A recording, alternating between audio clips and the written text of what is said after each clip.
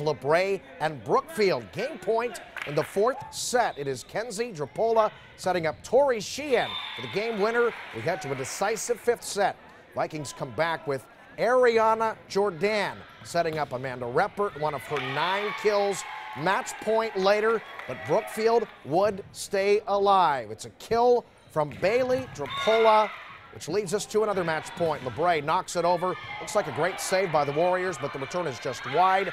The celebration would commence for LaBrae.